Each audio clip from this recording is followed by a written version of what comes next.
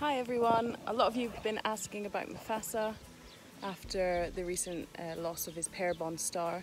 He's doing really well, he's keeping away from the other horses still, but he does hang around with the donkey sometimes. In particular, he seems to like following Hoti around. And it's possible we've got another friend lined up for him, hopefully another oldie, but it's all just talk at the moment and we'll see how that goes.